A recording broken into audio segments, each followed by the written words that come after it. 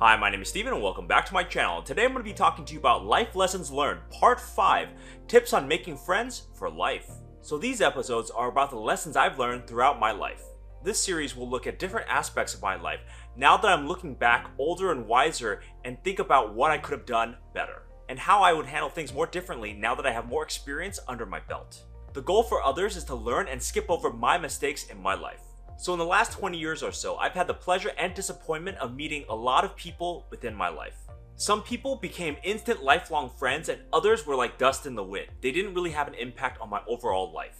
When you leave college, the opportunity for making friends takes a huge hit. People become more busy with life and it becomes harder and harder to make new friends as you age. Worse yet, if you don't spend time with your existing friends, you might lose friendships along the way. You might lose friendships as you age or when circumstances change in your life. Finding people that are good and keeping them over a long time can be a significant amount of work, and both sides have to put in the effort and maintain that friendship as you age. So here are some of my lessons learned on forming lifelong friendships. So in today's video, I'm going to talk about my background, my lessons learned, and my general thoughts on friendships. And before we start, be sure to like, subscribe, comment, share with your friends, hit that notification bell if you like this content. And here we go. Lifelong friendships are something that's been on my mind for a very long time, and I wanted to make a video talking about this directly. As we age, we tend to lose friendships along the way due to various life circumstances. Whether that is through a move, disagreements, or different life goals, it's always affected me very deeply when I lose a friend. It's a great loss to me and it feels like I failed at it. I always thought to myself if I tried harder and reached out more, then I would be able to keep that friendship alive. But the truth is, some friendships just have a natural expiration date. No amount of work from both parties can save it if it naturally ran its course. With each friendship that I've lost, I've gained more insight about what makes good friendship last longer, and what were the warning signs of potentially failing friendships as they occur. And I've also learned that those who stuck around with me during the pandemic are my closest and truest friends of them all. I think because it was an extraordinarily difficult times and we tend to retreat to those who are closest to us. And now close to the other side of the pandemic, those who have stuck with me during the pandemic, I think will be a lifelong friend for me. And one of the reasons is because both parties tend to put in a lot of effort and time into the relationship to foster it during those hard 2 years. So here are my lessons learned on making lifelong friends. Number 1, understanding your situation. Starting off, you need to assess whether or not you even have the time to commit to other people. Because being someone's friend takes a lot of time and energy, and you have to both be invested to it to cultivate that lifelong friendship. So it really means that you have to assess whether or not you're personally committed to that friendship and whether or not you need a break. This means that if you're going through a difficult time or need space from other people, you have to let the other person know that you're unavailable at the moment.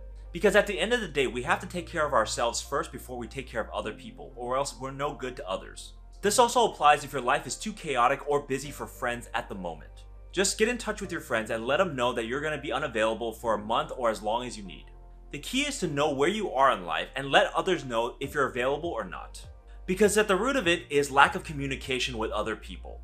When people are busy or not in the mood, they tend to ghost other people, and that's really bad for the others trying to reach you. Maybe for those closest to you, they understand what's going on, but for vast majority of people, they might not have a clue. Let people know that your communication to them might be limited because of different circumstances. I've definitely been on both sides of this. I've ghosted people and I've also reached out to people incessantly without a response from them. Either way, it wasn't good for the friendship to maintain that lack of communication. So when you're trying to maintain or keep a lifelong friend, communication is a must. You have to know where you are in your headspace and whether or not you're available to communicate with them or not. Sometimes you just need some space alone. Number 2, equal commitment. When you're assessing people if they're lifelong friends or not, make sure they put equal commitment into the relationship. Work has to be done on both sides to keep the friendship going. Because one of the keys to lifelong friends is equal energy into that relationship. Unequal friendships are very, very common, and they tend not to last very long, especially not lifelong. And once either one of you realizes the unequal balance, the friendship might deteriorate pretty quickly. Because the feelings of that person might be hurt and the friendship will be frayed. This is because at our core, people need to have a sense of fairness in a relationship. A friendship is unsustainable for the long term, especially if you feel like you put all the work into that relationship in the first place. And the longer it goes on, the more negative and resentful you'll become. I've personally had this happen to me more than a few times in my life, where I put in more work and energy than the other person did. This was particularly exasperated during the pandemic, where nobody really wanted to be social. Friends that I wanted to hang out with didn't really bother to put in the energy or even respond to me. Or they would always leave the planning up to me or just not respond when I asked them to plan for something. Ultimately, some of the friendships dissolved because I didn't feel like they were putting in the energy and effort into the relationship. Finding out if you're in an equal or unequal friendship is very hard. It's based on how observant you are. There can be patterns that form throughout your friendship to determine whether or not they put in the same effort as you. Notice a pattern first, but don't jump to conclusions on whether or not a friendship is good or bad. Sometimes people might have things going on in their lives and they can't get to you right away.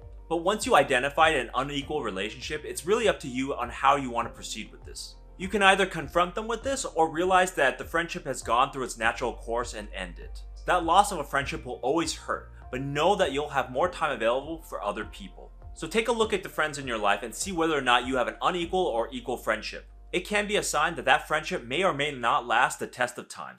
Number 3, align goals in life. When you're trying to find and keep lifelong friends, make sure that they have goals aligned with yours. This is an indicator of compatibility and staying power over the long run. Friendships just work smoother if your goals are aligned with each other. And it decreases the possibility of incompatible lifestyles and goals that could cause conflict.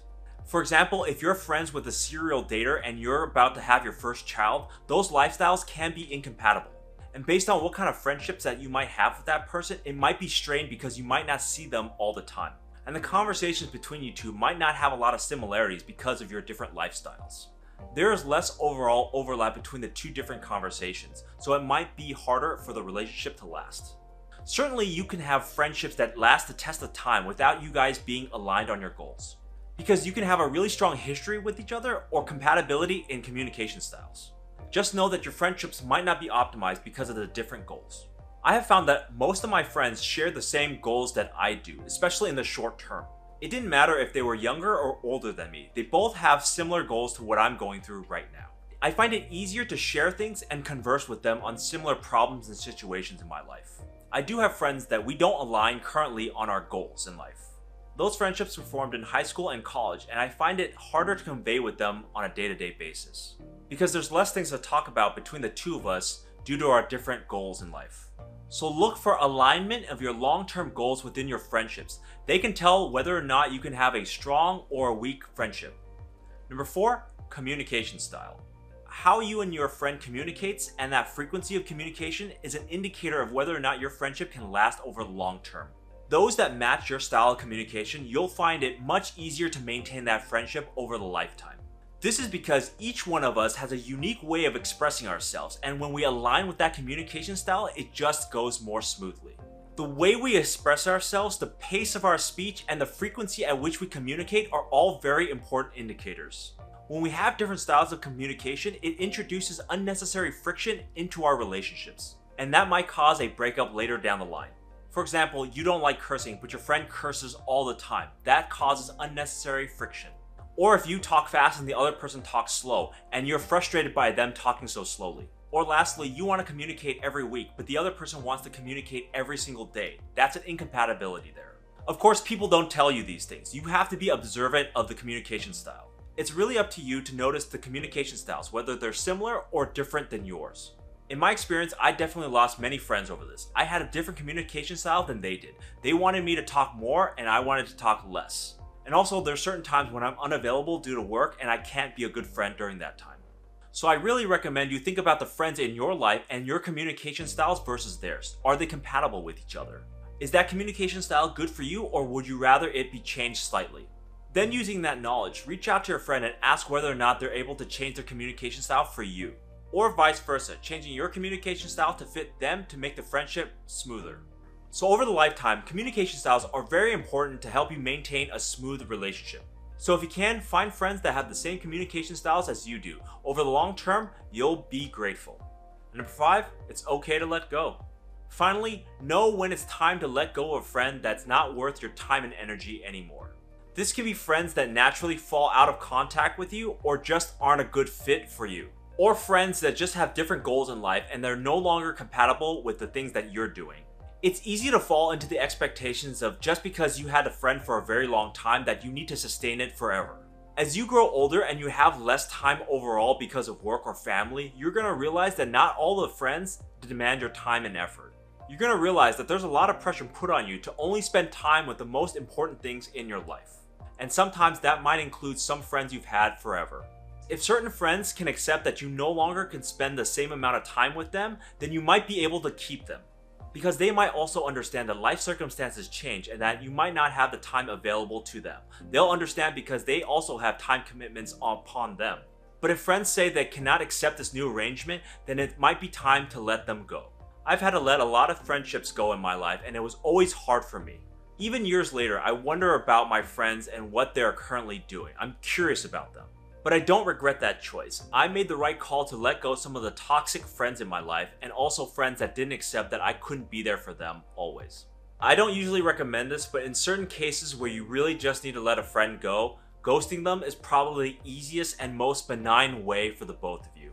In this way, it doesn't pull you into a long, drawn-out argument. You just let the friendship die naturally. You'll still have hurt feelings on both sides, but it's drawn over a longer period of time so that it's not an incident. But the key is to leave a friendship that you think is toxic or incompatible with your current situation. So although it may be hard to do, sometimes a friendship just runs its natural course and it's time to end it. At the end of the day, it's okay to just let go of a friendship that's not working for you. So here are my general thoughts on keeping lifelong friends. I think that over the last couple of years, it has truly tested what it means to be a true friend. During the pandemic, most people retreated to a smaller group of friends, and those are the lifelong friends. I did the same thing. I shrank my friendship circle so that I was only communicating with a close group of friends. Prior to the pandemic, I thought I had a stable group of friends and that I could always rely on them through thick and thin. But that just wasn't the case. As the pandemic grew on, I lost a couple of friends along the way just because I didn't communicate with them frequently enough. And I also lost a few people because I just didn't feel like putting in the energy or work into that relationship anymore. It was an unequal friendship. Although I would have to say that the silver lining to it all is that I deepened my relationship with those that I did stay close to. And I also rediscovered a few people that I haven't talked to in years because of the pandemic. Nowadays, I'm more careful and selective of the people I bring into my friends group. And the people that I do bring in will have the characteristic traits of lifelong friends. So like everything in life, friendships can ebb and flow throughout the journey of your life. You'll never know exactly how it will all turn out in life, but the lessons I've learned have helped me move in a positive direction with respect to my friends. So those are my lessons learned on making lifelong friendships. Keeping friends in my life has always been very important to me, and I've spent a lot of time and energy trying to foster and build my relationships. But as life gets more busy and complicated, I find myself lacking the time necessary to build connections with every person that I call a friend. The best of my friends understands this and will work with me to find gaps in both of our schedules to hang out. And the worst of them can cause you guilt and demand time regardless of your circumstances. Understanding what makes friendships last over a long period of time has helped me to focus in and cultivate people that I really think are worth my time. And those are the people that are worth keeping in my life forever. So I hope you're able to take some of these suggestions and improve the relationships that you have in the friendships in your life. So thank you for watching. Please leave me a comment down below on what are your thoughts on forming lifelong friends and what would you recommend. And I'll see you next time.